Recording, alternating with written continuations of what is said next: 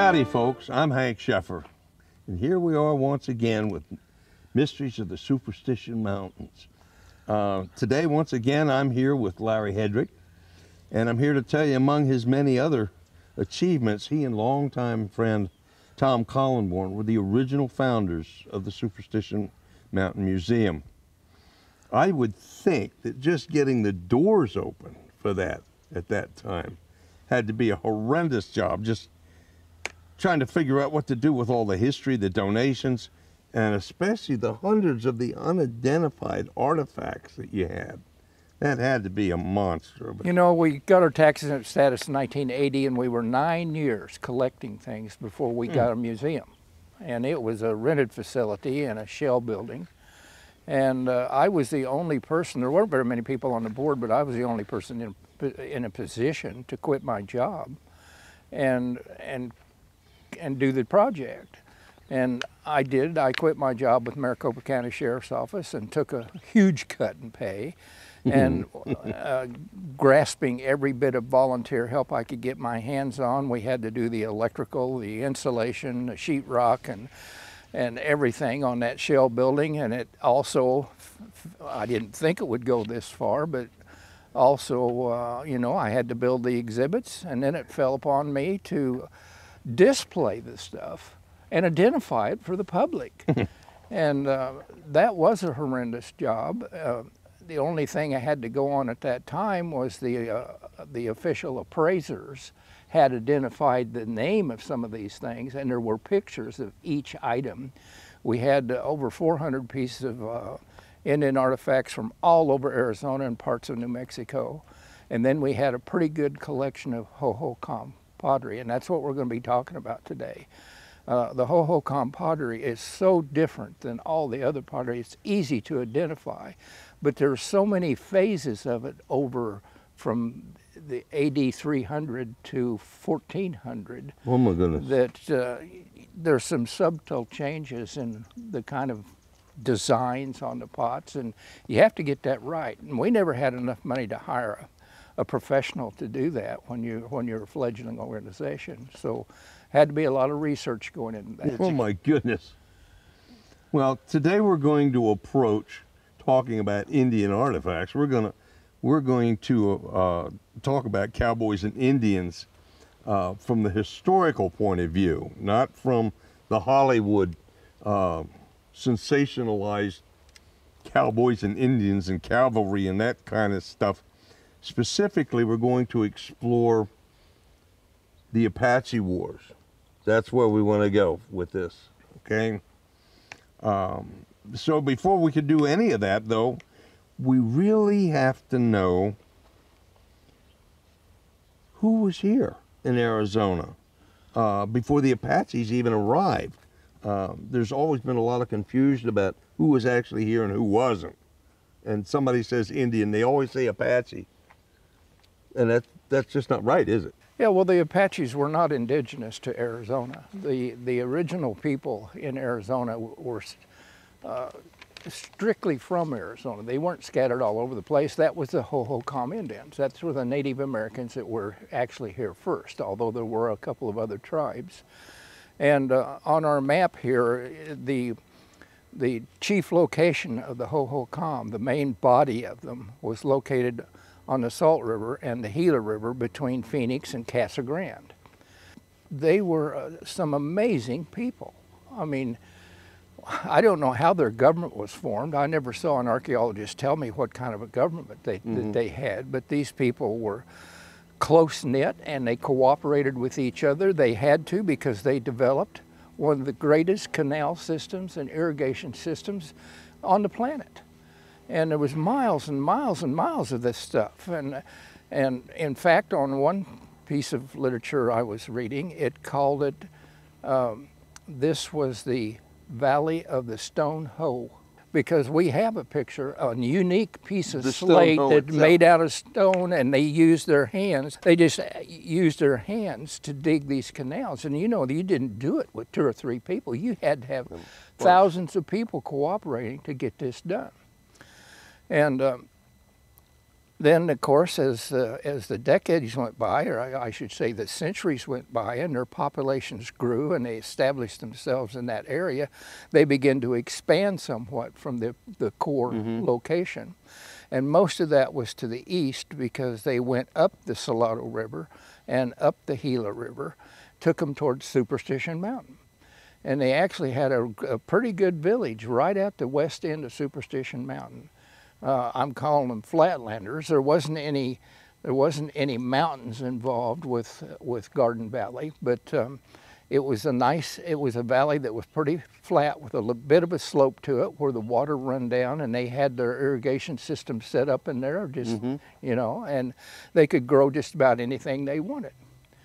And as you went just a little bit further east, then you run into the Salado Indians, and they got along fine with these people. The Salado was located up at Roosevelt Lake and in between the Superstition Mountains in the canyons to Roosevelt Lake, and they were cliff dwellers. And there's all kinds of cliff dwellings and stuff. In fact, I think there was 140 documented Indian ruins in the Superstitions that were major ruins. And there had to be twice that many that weren't major ruins. Well, you're saying that was a long time ago.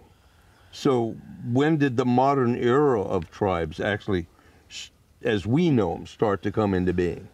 There again, now the archaeologists were saying that the Hohokam and the associated tribes were driven out or disappeared in 1450. Yet they also tell us that the Pima and the Papago are the direct descendants of the Hohokam. Okay. And the Papago and the Pimas claim that they are the direct descendants. It's not just the archaeologists saying that, they claim that. And so, and as I mentioned, some of the archaeologists are beginning to change their theories somewhat. When I came out here in the 60s, the only thing you could, or the 50s and 60s, the only thing you understood was drought and disease was what killed them all off. Yet 50 years later, no, 80 years later, in 1534, now remember they disappeared in 1450, but in 1535, the Pimas were fighting with the Spaniards that come in here. At first, they were friendly with the Spaniards, or conquistadors, I guess you'd call them, but they were abused by they were put in the mines and made to work for the Spaniards, and they got fed up with that, and they revolted, and they drove the Spaniards out of their area. So 80 years after the Hohokam disappeared, the direct descendants of the Hohokam are still here. The Hohokam didn't go anywhere. Let me give you a prime example of that. In 1963, not 1863, 1963, 57 years ago, the Papagos decided to change their name. They now call themselves the Tohono O'odham. Well, what do you think? 500 years from now, is some archaeologist going to put out a paper and say, hey, you know, in the 1900s, the Papago just up and disappeared, and we don't know where they went. It must have been a drought. You know. They didn't go anywhere. They just became somebody else. And I'm convinced, yes, drought had an effect on their numbers. Disease had an effect on their numbers. The Apache attacks had an effect on their numbers, but they didn't go anywhere. They just changed their name. They didn't become extinct. They could become something else. So were the Pima, Papago, and Maricopa actually warlike tribes? It sounds like a whole lot of fighting going on with everybody fighting everybody, for Pete's sake. Yeah, you know, you opened this up by saying Cowboys versus Indians. And all I've seen so far is Indians versus Indians. And there was a lot more of it, because after the Pima and the Papago revolted against the Spaniards and drove them out of the area, 25 years later, they banded together with the Spanish to fight the Apaches. Because the Apaches went down into old Mexico, and in northern Mexico, there was hardly a village or a hamlet that hadn't been hit, and they done it all the way up to the Gila River, wiping out several Pima villages. The Pima word for Maricopa is the people towards the river. Well, the Maricopa are all west of the Pimas, so the river they're talking about is the Colorado River. Would have to be. And the Mojave and the Yuma Indians drove the Maricopas out of the Colorado River, and the only choice they had was to come up the Gila River towards the Pimas.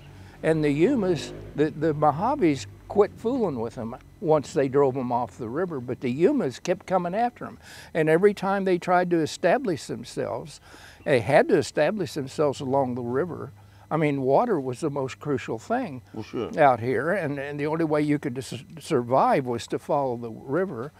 In fact, you know, even in modern times here, in the 60s in Arizona, we have seen, before they raised Roosevelt Dam, 77 feet, we have seen droughts here that all the water levels in all the lakes, Canyon Lake, Apache Lake, Saguaro Lake, Roosevelt Lake, was so low that the cities like Mesa ordered that you don't wash your cars, you don't water your grass, and the restaurants wouldn't even give you a glass of water unless you asked for it.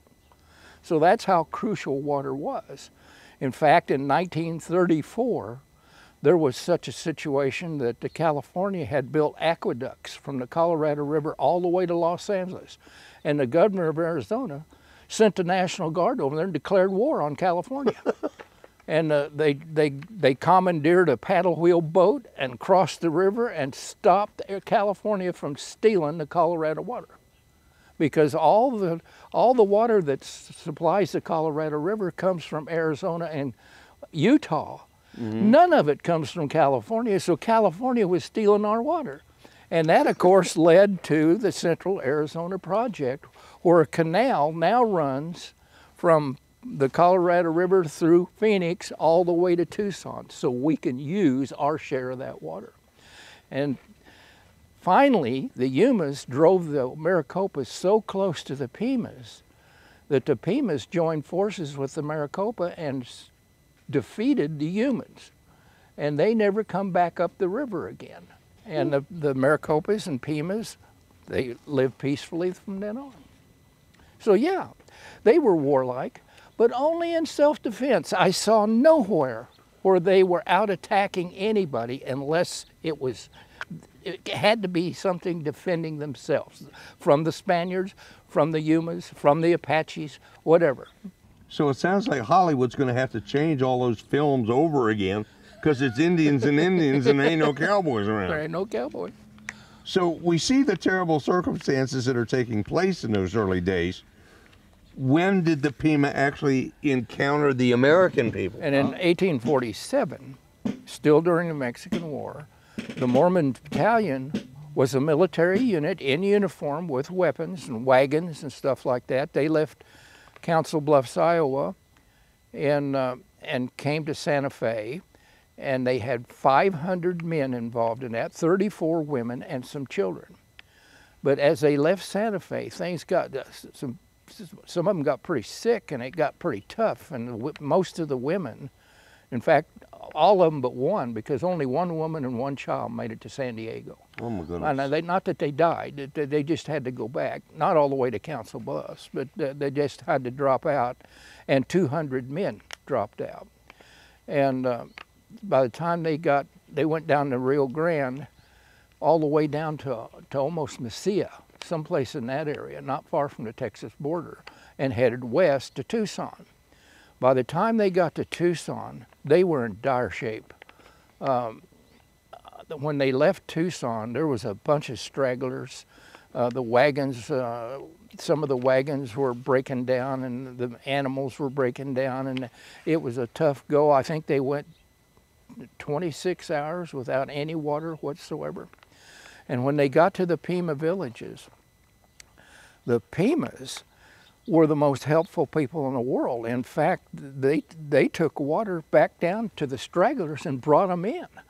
And the lead elements were so tired and everything, a lot of them just went to sleep and left their wagons sitting there with all kinds of stuff in the wagon and guns and what have you. And the Pimas, not one item was ever stolen out of any of that stuff. In fact, when they went on to San Diego, they left some mules there to replace some of the mules on the straggler wagons when they come in, with nobody there to guard them. And when they got there, they turned the mules over. And these people, they weren't thieves and they weren't liars. That's why we can say they were peaceful people. They only fought in self-defense, and I gotta hand it to them. You know, they saved. You know, our producer here, Dave Jones, had 3 relatives in the Mormon Battalion, and they saved one of his family's life. Well, I'm glad that happened. Well, it sounds like things had really turned around here, so that the Indians weren't fighting. None of that was going on anymore. And yet we had the U.S. Army coming down through. What were they coming here for anyway if there was nothing to fight over? The United States Army didn't come in here in 1862 to fight Apaches. They didn't? No. They came in to get rid of the Confederates that were in Tucson, remember? I forgot all about that. Yeah. And the Apaches, you know, the Apaches never let up on anybody. When the Civil War started, many forts were abandoned and all the Union soldiers were pulled out of Arizona and New Mexico to be sent back east, and the Apaches went nuts. They were attacking everybody. The only safe place was the Tucson Presidio. If you left Tucson, you were taking your life in your own hands. And the Pimas and Maricopas and Papagos were suffering under that too. So when, by the way, one of the lieutenant in the Mormon Battalion was none other than Colonel Carleton, who led the 2,300 men back into Arizona to get rid of the Confederates.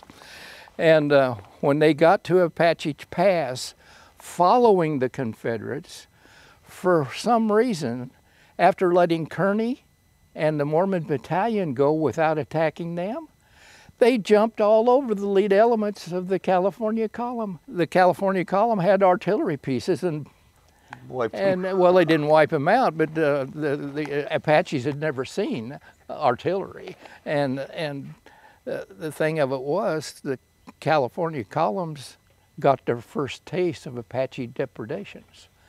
And that was a wake-up call. In the California Column, the man that was in charge of all the wagons that was in the column was Lieutenant Walker, John Walker.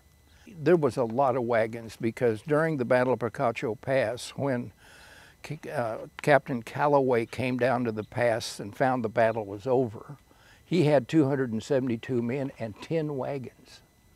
So there were 2,000 men left in the California Column. So how many wagons they must have had? Oh my goodness. Anyway, Walker was in charge of all the wagons, even though they were sending people over piecemeal because the animals were drinking up all the wells and the wells had to have time to recover. When he got to the Pima villages, he was amazed of the wheat fields and other grain that was involved with the Pimas and Maricopas. I mean, they had food plenty. The Mormon Battalion, when they left there, they were cutting, the Pimas loved their brass buttons, and they were cutting the buttons off their uniforms and trading for loaves of bread for a single button. I mean, you know, they had plenty. And Walker became in charge of doing business with the Pimas and Maricopas to buy this grain to feed the animals of the army. When you were talking about all these attacks going on by the Apaches, I mean, it seemed like they were everywhere. Was this all just one tribe of people that were all under one chief or something, or were they all over the place? What was the deal with that? Well, I think I mentioned before that I don't know what kind of government the Hohokam had, or I don't know exactly what kind of government the Pimas had. The archaeologists don't really discuss that, but you know how you have a organizational chart? Sure. And the Hohokam and the Pimas, in order to dig these canals and do what they did, you know, you had to have a level of people here, and then up above them are the chiefs. You almost had a chain of command. Yeah, there's a chain of command there in order to get all these jobs done and these hundreds of miles of canals dug. There had to be some form of government that allowed that communication to occur. But the Apaches, they didn't have a chain of command. They were here, here, here. They were independent of each other, and you could make peace with one tribe, and every tribe had several bands. You could make peace with even a band, and the rest of them wouldn't agree. They'd still shoot you. And oh my goodness. And that, and Walker, after he got back and he was out of the Army now, and he got the Pimas and the Maricopas together and formed a militia to protect them from the Apaches.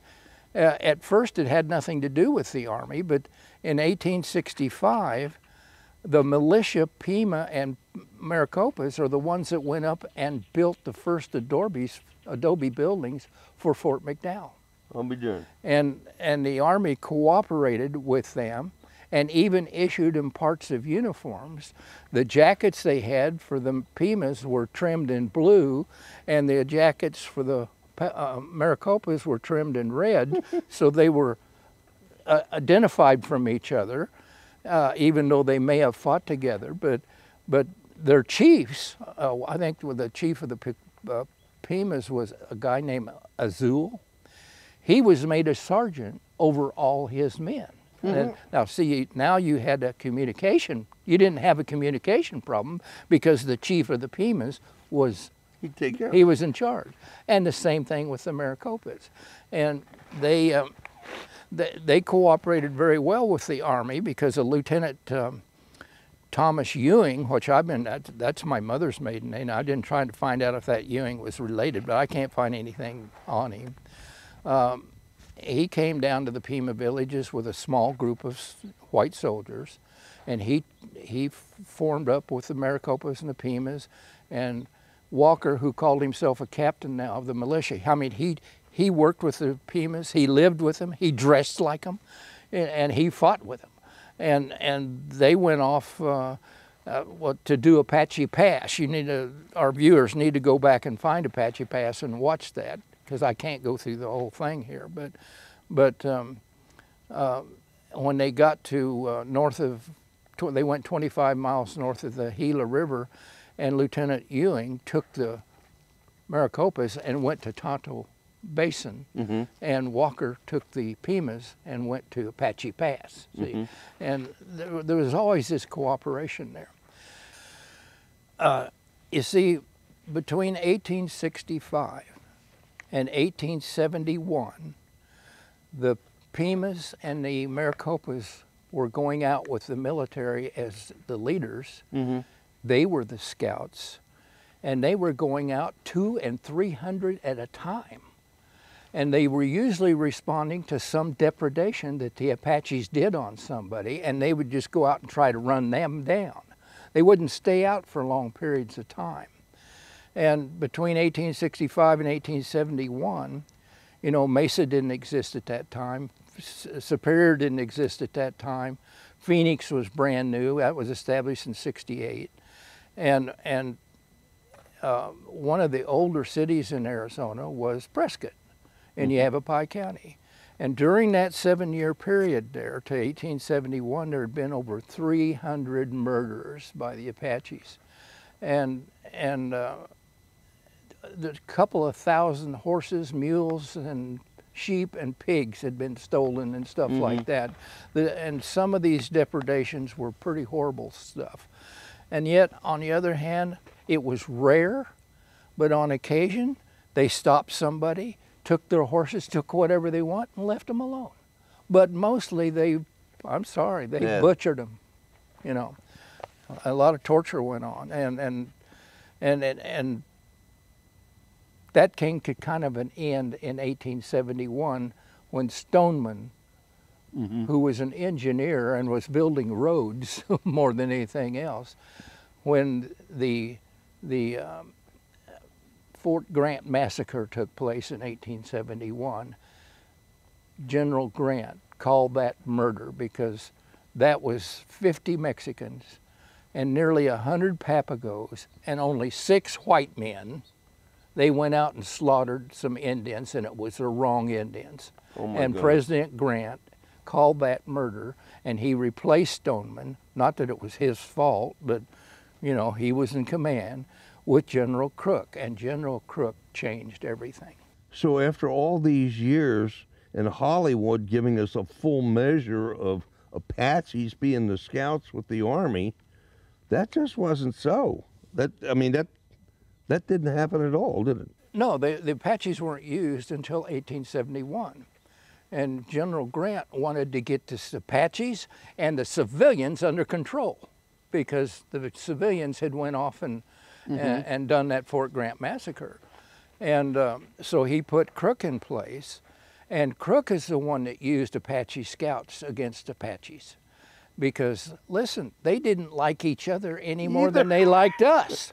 And they considered it prideful to be paid to go after another tribe. You couldn't get them to go after their own tribe or a band of their own tribe, but they'd come after my band. They'd come after your band, and they done a fantastic job. I mean, they tracked the perpetrators down. It has been made abundantly clear that other equally valid interpretations on the questions concerning the demise of the early Indian tribes here in Arizona, who was here and who wasn't, we've cleared up some of that. We've thrown some other irons in the fire here. He said, so as far as I'm concerned, it turns out maybe they didn't disappear at all. Maybe they've been here the whole time. Or maybe, just maybe, it's another mystery of the Superstition Mountains. Thank you for watching this episode of Mysteries of the Superstition Mountains.